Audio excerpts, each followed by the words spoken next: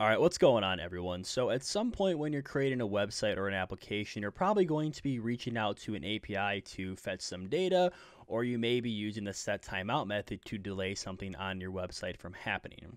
In either case, you're probably going to want to display some sort of loading animation to indicate to a user that you're performing this task. Now, in this video, I'm going to show you how to create 6 different loading animations that you can use for your website or application. Now, how we're going to build these is using pure CSS, and then we're going to use animations to bring these to life. As you can see here, we have the spinning circle, we have these bouncing balls, we have the circles or balls that, the opacity is going to 0. And then we have here the circles are scaling up and down. We have these squares that are going back and forth. And then I guess this one just kind of scatters in and out. I really don't know what you would call that, okay? But like I said, all we're going to be using to create this is CSS, and then we're going to be using animations. Now, if you've never used animations before, I'm going to go through a brief walkthrough that shows you how to use these and all about them. So if you've already dealt with animations, you can go ahead and skip the next part and head right into the portion where we're actually going to be creating these. So that is what we're going to be building here in this video. So let's go ahead and get started. All right, let's begin by learning what are CSS animations. So simply put, an animation lets you change from one style to another. Okay, now to use CSS animations, you must first specify what we call a keyframes here for the animation. Now, keyframes are what is going to hold the styles or the properties that you want to change for that certain element. All right. Now, you create a keyframe actually inside of your style sheet like this right here using the keywords from and to. So what you would say here is you declare at keyframes and then you give it a name. Now, the name can be anything you want. In this case, we're just going to be calling this example, but you'd more than likely want to call it, something similar to what you're going to be changing here. So as you can see, we want to animate the background color from the color of orange to the background color of green, and that would be how you create a simple keyframe. Okay? Now, there is also another way to create a keyframe, and that is by using the percentage here. Now, in the previous example, which is this, which is this right here, the from and to would represent 0% would be from, and to would equal 100%. Now, the reason why you would perhaps use percentages instead of from and to is if you want to make a more complex animation. So in this example here, you can see that we're now changing the background color 4 different times. So we're here at 0%, we're using the color of red, and then a quarter way through at 25%, we change it to yellow. And then at halfway through, we change it to blue, and then 100%, we change it to green. So when you use the percentages here, it gives you a more more, I guess, leeway and, allows you to make, simply put, more complex animations. Now, to use an animation, you're going to need to actually bind the keyframe that you created to the actual element by using the animation name property. As you can see here, we have a div, and what we are doing here is we're declaring the animation name property, and we're setting it equal to the actual animation name we gave here in the keyframes, okay? So that's how you go ahead and actually bind your keyframe to the element by declaring it here the animation name. Now, in addition to the animation name property, there is also a few others as well. So to begin here, we have the animation duration. So simply put, this determines how long the animation should take to complete. So an example I have here you can define for this property is 4 seconds. So you can use seconds, or you can actually define milliseconds here. All right. Now, one thing to note is if you don't define an animation duration, the default value is 0. So if you actually don't define a value here, your animation will actually not run. All right, so you got to make sure you always define a animation duration value here. Okay, so the next thing we have here is the animation delay, which simply put is going to define a delay for the start of the animation that you created, and once again, it accepts the seconds here or milliseconds as a value. Now, next up, we have the animation iteration count. So this is simply going to specify the number of times that the animation should run. So you can either specify 1, 2, 3, 4, 5, 6, or whatever number you want, or if you want it to continually run, you can provide it the value of infinite. Now, next up we have what we call the animation direction. So this specifies whether an animation should be played forwards, backwards, or in alternate cycles. So if we head back to our animation here, so by default, the normal direction is going to be from 0% to 100. Now, if we were to give the animation direction of reverse, then it's going to run from 100% to 0. Now, the other two we have is going to be alternate, which is going to mean that the animation is played forward first, then backwards. And then we have alternate reverse, which means the animation is played backwards first, then forward. Next, we have the animation timing function property. Now, this controls the speed curve of the actual animation. Now, the values you can actually pass here are going to be ease, linear, ease in, ease out, ease in, out, or you could actually create your own using the cubic bezier option. Now, we're not going to get into creating our own timing function here in this video, but if you want to get more into that, you can actually search this up on Google, and there is quite a few websites that will allow you to actually test out and create your custom timing functions here. So moving on here, the last one we're going to talk about is going to be the animation fill mode property. Now, by default, you can see here that CSS animations do not affect the element before the first keyframe is played or after the last keyframe is played. Now, with this animation fill mode property, we can actually override this behavior. So, by default, the animation will not apply any styles to the element before or after it is executed, as we just talked about here. But using the following values here of forwards, what will happen is the element will retain the style values that is set by the last keyframe.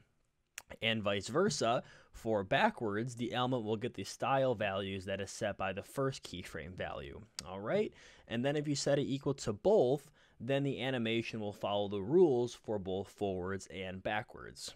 All right, and finally what we have here is going to be the animation shorthand property. So this is pretty simple. All it's going to do is allow you to combine all these properties into one and make it more condensed and take up less lines of your style sheet, because as you can see right here, we have 6 different properties, and this is not even actually anything on the div. So you can see how using the animation shorthand property can clean up your code quite a bit. All right, and there is no particular order that you have to define these in, but as you can see here, we just went from top to bottom by starting with the name, then the duration, the timing function, the delay, the iteration, and then the animation direction. But the ability to put these in any order is up to you. This is just the way I went ahead and chose to do it.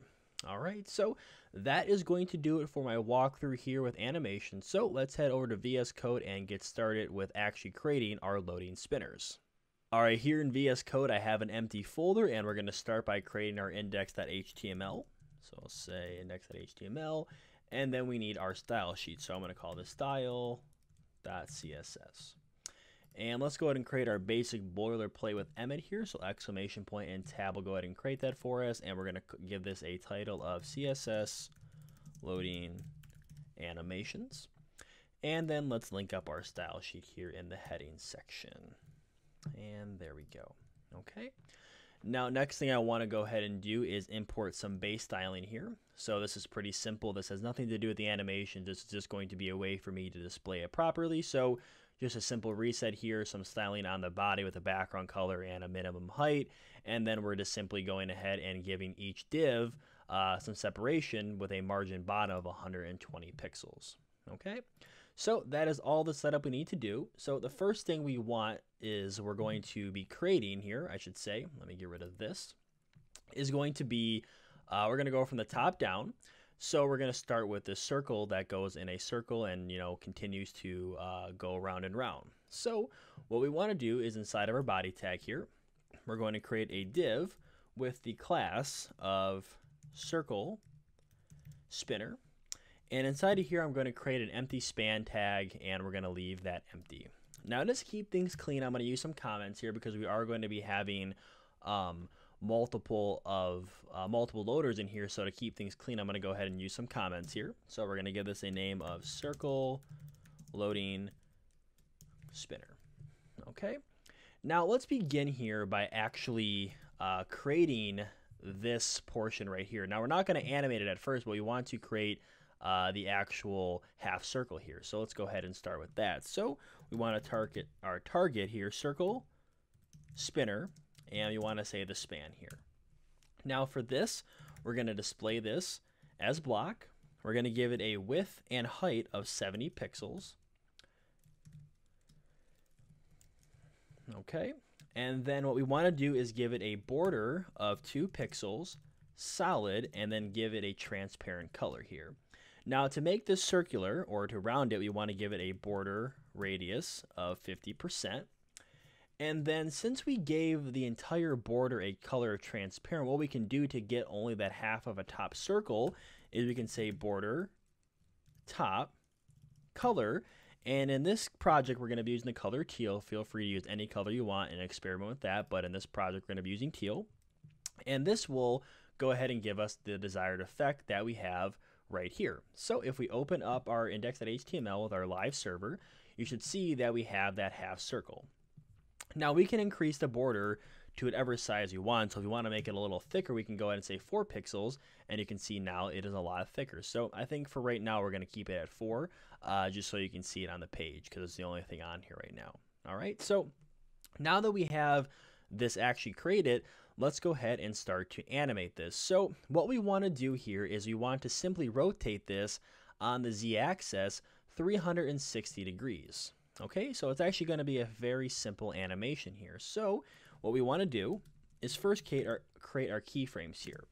Now I'm going to go ahead and give this a name of circle loading.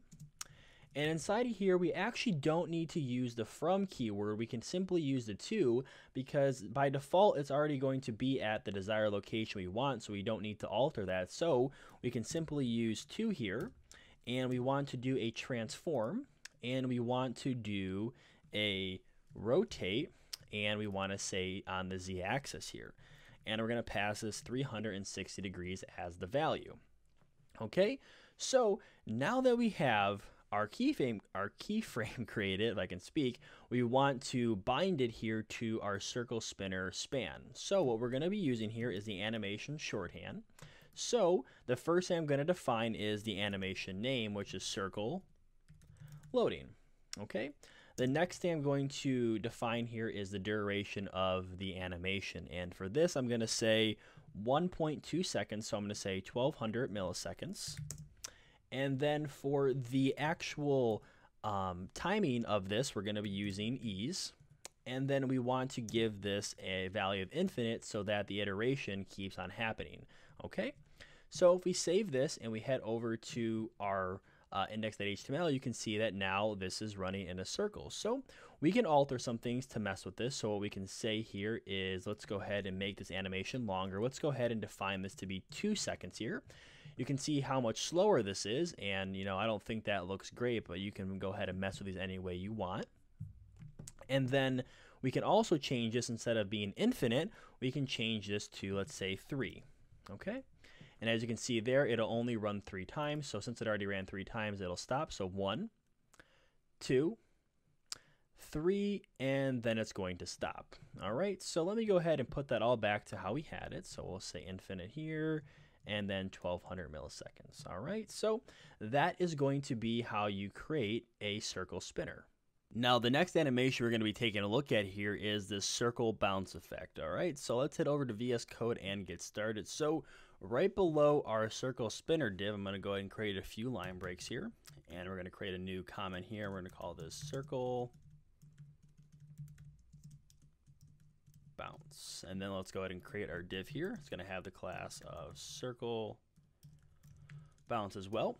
Now for this animation, we're going to need 4 span tags, because if you look at the animation, we have 4 different elements here for this particular animation. So what we're going to do here is simply create 4 span tags, and then we'll just go ahead and duplicate this 3 more times. And that is going to be the simple markup we need for this. So let's begin with our styling here. So what we want to do here is, first off, for the entire circle bounce div here, we want to set this display to flex so that they're in a row, because right now if we just styled up our span tags, they would be in a column. So let's go ahead and say circle bounce, and then we're going to simply just give this a display and set that equal to flex, and that'll be it for that that div particularly. Next up, we want to actually style our span tags here, so we're going to say circle bounce, and we're going to say span, and we're going to start off by giving these a margin right of 4 pixels, display as block. We want to give these a height and width of 20 pixels, and then we're going to give this a border radius to make it a circle, and we're going to set this equal to 50%. And then once again, we're going to give this a background color of teal, just based on the style for this project. You can feel free to experiment with any color you want, but we're going to be using teal here. So if I save this and we head over to our project here, you'll see that we have these 4 circles, but nothing's happening yet. So let's begin to work on our animation. So when we look at this and we go to our animation, all that's happening here is a circle is getting translated 50 pixels. I know that because that's how much I set it to, but the circle's getting translated on the y-axis up, and we're going to be setting that to 50 pixels. So that's all our animation is going to consist of, okay? So it's actually going to be, once again, a fairly simple animation. Now, most animations are fairly simple when you actually think about it. They may look complex when you just generally look at it, but for the most part, they're pretty simple to go ahead and create. And the options that you can do are endless. There's just so many things you can create and animate and make some cool things. So what we're going to do here is create our keyframes here, and we're going to call this bounce. Okay. Now we're going to be using percents here because we want to alter some things halfway through the animation. So at 0%, we don't want to change anything, all right, because the circle is already at the position we want it, but we want to alter the animation here at 50% or halfway through, and halfway through you want to go ahead and use a transform property, and we're going to translate on the Y, and we're going to go up 50 pixels, so we're going to say negative 50 pixels. Now when the animation is complete, we're going to say 100%, and we want to transform, and we want to translate the Y back to 0, and that's going to be our simple keyframe here. So what we want to do is, once again, we're going to come down to animation, our shorthand property. We're going to define the animation name, which was bounce. We're going to say 1200 milliseconds for the duration. The timing of this is going to be ease. And then we're going to say infinite. Okay, now if I save this and we go over here, you'll see right now they're all bouncing at the same time, which doesn't look like our demo here, and frankly it looks kind of weird. So what we need to do is actually delay each one of these span tags by a certain amount so that it has the desired effect where it's bouncing, not all at the same time. So it's actually fairly simple. What we're going to do here is we're going to say circle bounce span, and we're going to use pseudo selectors here where I say an nth child, and we're going to get the second span tag here. And all we're going to do is we're going to pass to the animation delay, and we're going to set the first, or the second one I should say, to 150 milliseconds of a delay. And then what I'm going to do is copy this down 2 more times, and for the third one we're going to give this the delay of 250 milliseconds, and then for the fourth one we're going to simply give it a delay of 350.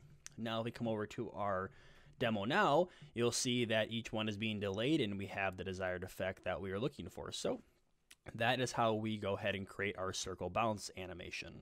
All right, one thing before we move on to the next animation that I wanted to go ahead and clarify here is that we actually don't need this 100% portion of our keyframe within bounce. Now, the reason why we don't need this is because the default position for the translate Y is going to be 0. Now, if you recall, animations don't actually keep these properties that you set during the animation. Once the animation is complete, it goes back to its original position. So since our original position with the circle bounce span is going to be 0, we don't need to explicitly even define this. We can actually remove this and simplify our keyframe of bounce here. And if we save it, it'll still work the same. All right, moving along with our animations here, the next one we're going to be working on is going to be the circle fade effect here. So what's going on is we are simply changing the opacity of the circle down to 0, and we're also translating the circle on the y-axis ever so slowly, just a few pixels, to kind of give it a little of a up and down effect. All right, so let's head over to VS Code and get started with that. So what we're going to want to do is, to save some time, we're actually going to be using the same markup here as the circle bounce. So I'm going to go ahead and do a few line breaks here, and I'm going to copy and paste this in. So we got this circle opacity comment, and then we have the div with the circle opacity class name, and then our 4 spans. Okay, so what we want to do here is, it's going to be very similar, if not exactly the same, to our previous styling here with the circle bounce. So what I'm going to do to save some time again is we're going to copy this the styling here, and we're going to say circle opacity, and then we'll change this one here as well.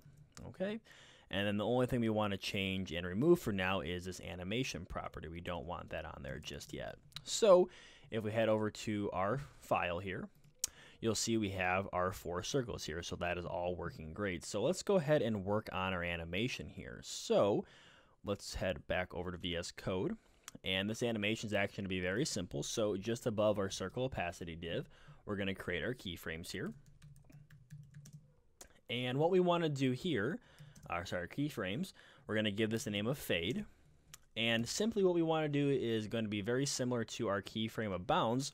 We just want to target the animation at the 50% mark. Okay, so what we're going to do here is we're going to say transform, and we're going to say translate Y, and we're just going to adjust that by 3 pixels going up. And then also we want to do is set the opacity to 0. Okay, so now if we were to add this to our circle opacity span here, so what we want to do is animation. We're going to call this fade. We're going to give it a duration of 1500 milliseconds. The timing function is going to be ease, and then we're going to say infinite. All right, so if we save that, head over to our file, you'll see that it's doing the same exact thing that our bouncing balls did in the beginning before we added some sort of animation delay. So we need to add an animation delay to each one of our spans, just as we did with our bouncing balls here. So let's go ahead and do that. So what we're going to do is, I'm going to copy and paste these again to save some time here and not write out the same exact code. And then we're just going to simply say circle opacity here, and then we'll replace these quickly, and we can just select these all like this, and then we'll paste that in there. And the only thing we're going to change here is the animation delay. We're going to give this a delay of 200 milliseconds for the first one. We're also going to give the second one a delay of 300, and the last one of 4. All right, so if we save that and we go look at it now, you can see it looks a lot better. Now, there's still one thing I do want to change here, which is going to be the background color, because right now they're all the same and it looks a little bit weird. If you go over here, you may notice that they are a little bit lighter as they kind of continue on here into the 4th one. So what I actually did simply is, we're going to change the background color, which is going to be teal, but we're going to give the opacity of a little bit lighter for each one of the spans as we go along. So what I'm doing here is a background color of RGBA, and then simply what we're going to do is, we're going to knock the opacity down by 20% for each one of our spans going all the way to the 4th one. And when we get to the 4th one, we're going to give it a opacity of 4. All right, so now if we head over to our animation here, you should see it looks a little bit better. It's not all the same color, and it kind of gives it that more effect that it's being opacity down to 0, and that is simply going to be our animation for the circle fade effect. Okay, then next up, we're going to be working on our circle breadth animation here. So this is going to utilize the scale property, and it's going to scale the circle down to almost 0 and then back to the default value.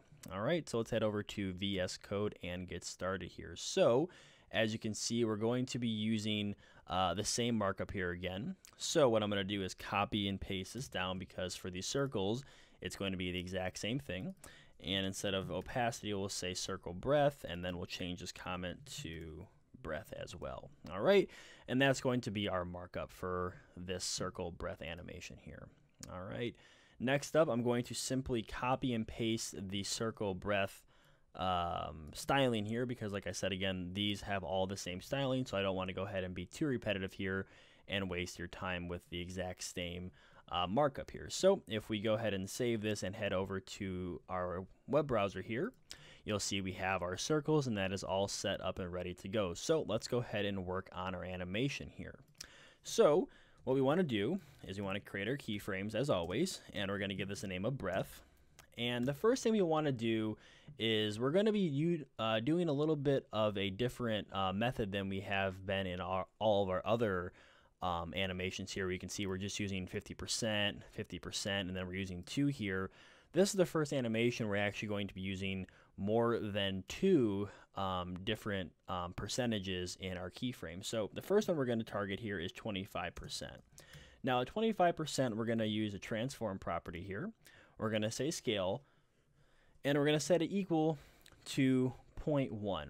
So just for reference here, the default value for the scale is going to be 1. So we don't have to explicitly define that at 0% because it's already at that default value. So from 0% to 25%, it's going to go down to 0.1 on the scale. All right. And then halfway through, what we want to do is we're going to say transform again, scale, and we're going to set that equal to 1.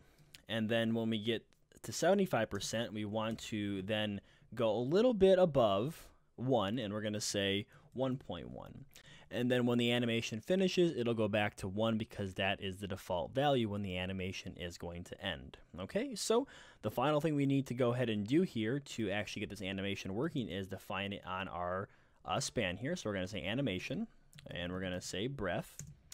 We're going to give it a duration of 1200 milliseconds. Now, the one other difference here is actually we're going to be using the linear timing function instead of ease. And then we want to go ahead and set this to infinite.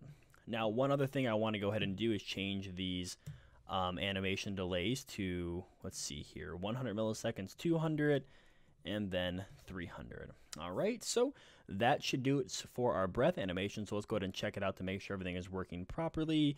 And there we go. You can see that it is working properly, and that is how we go ahead and construct or build out the breadth animation. All right, so moving away from our circle animations here, we're going to get into something a little bit different, which is going to be the squares. So what we're doing here is we're not only rotating the squares, we're also moving it along the x-axis left and right. All right, so let's head over to our editor here and begin to actually build out this animation here. So once again, I guess this is the only thing that's going to be repetitive is going to be the markup. So what I'm going to go ahead and do here is copy this down once more.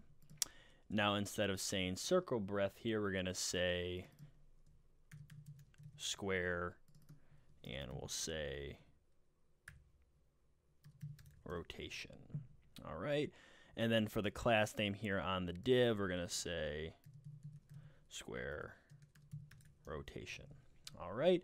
Now, for our styling, this is actually going to be a little bit different, so I'm actually going to write all this out with you guys. So what we're going to say here is square rotation, the div itself. We're going to set this to display flex. All right. And then what we want to do is we're going to say square rotation span here. And we're going to give this a margin top of auto. We're going to give it a margin right to separate them by 12 pixels. Then we want to display this as block. We're going to give this a width of 30 pixels and a height of 30 pixels as well. And then for the background color, as we have always done, we're going to give that the color of teal. All right. And I can see I did a double period there, so that should fix that. So let's go ahead and take a look and make sure that's all working properly. And you can see here we have our 3 squares. But the issue is in our animation or our demo here, you can see the squares are smaller as we go ahead and get down the line and to the right. So let's go ahead and fix that really quick. So what we want to do is we're going to say, let's see here, I probably can copy this in, and we're going to say span, and we'll say, or use our pseudo selectors here, nth child 2, and we want to give the second one a width of 20 pixels and also a height of 20 pixels, and we're going to simply decrease each span as we go all the way down to our fourth one. So we'll say 3 here, and we'll decrease this by 5 more pixels, so we'll say 15, and we'll say 15 here. All right, and then for our fourth one, what we want to do is we're going to set this equal to 10. So what we can do is just copy this like that, and we'll say 10.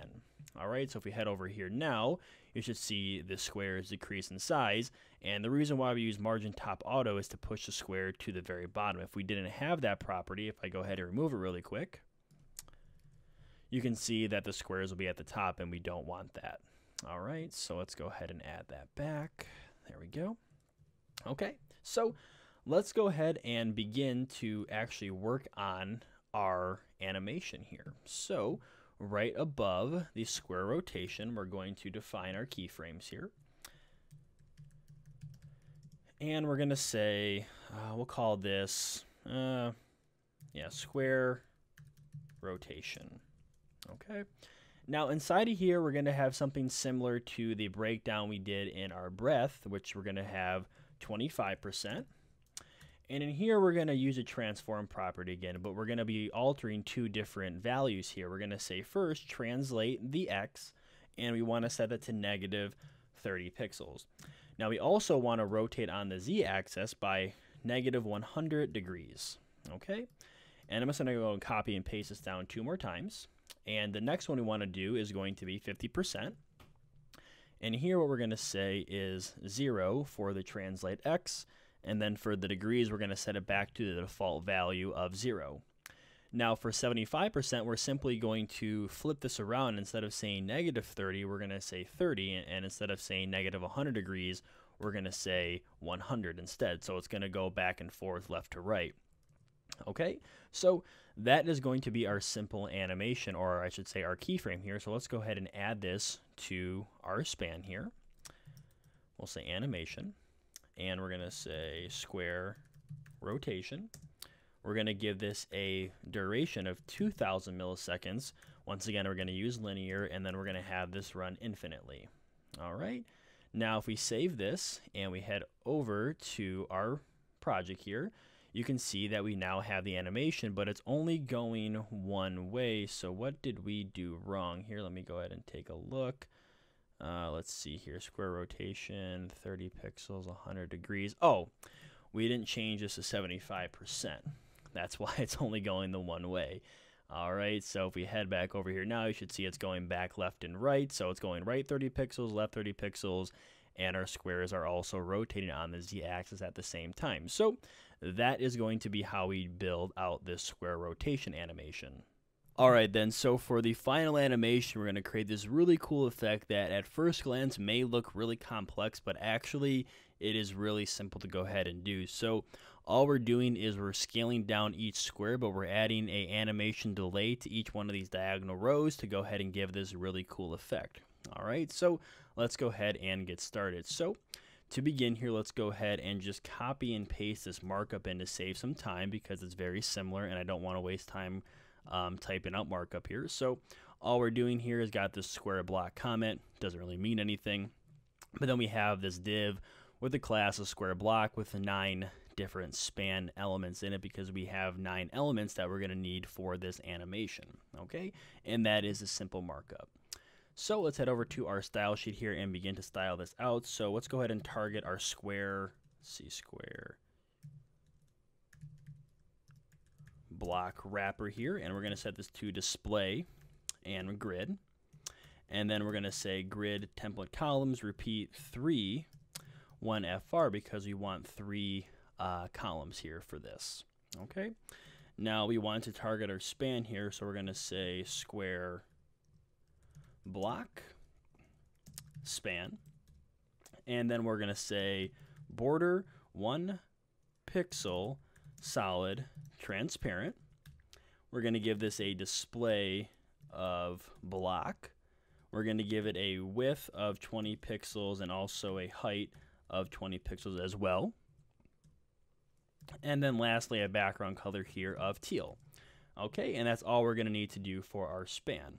So let's begin to work on our animation here, which is actually really simple to go ahead and complete. So let's say at key frames here, and we're going to give this a name of square. Let's see here, square block. And we're going to be using the from and to here for this animation. So we're going to say from transform. We want to start this at a scale of 0.9. Okay, so a little bit less than the default value. And then we're going to say to, and then we're going to say transform this to scale 0. Okay, and that's going to be it for our animation. So let's go ahead and add this animation here to our span. So we're going to say animation with a shorthand property, pass it the name. We're going to give this a time of 200, let's see, milliseconds. We're going to be using the ease in out option here for the timing function, and then we're going to say infinite. Okay, so if we head over to our web browser here, you'll see that currently it doesn't show. Let's refresh it here, and we don't have it. We must have done something wrong. Let me see here, square SQ. Oh, I did it again. There we go. Spelled that wrong. Okay, there we go. So there is our square animation. You can see right now it looks not so good. It looks really weird. So we need to work on our animation delays here. So let's go ahead and do that. So what we want to say here is we're going to be actually combining some of these elements together. So if you look at this logically, it's actually pretty simple. So we want to delay number 2 and 4, and then we want to delay 3, I think this is 5, and then 7, and then we want to delay 6 and 8, and then we want to do 9 itself. So we're going to be kind of going in this rows, delaying each one of these rows by a certain amount of time. So hopefully that makes sense. So let's actually get into writing this out here. So we're going to say square block, span, nth child 2, and I'm going to go ahead and actually duplicate this down. So we're going to say 2 and 4.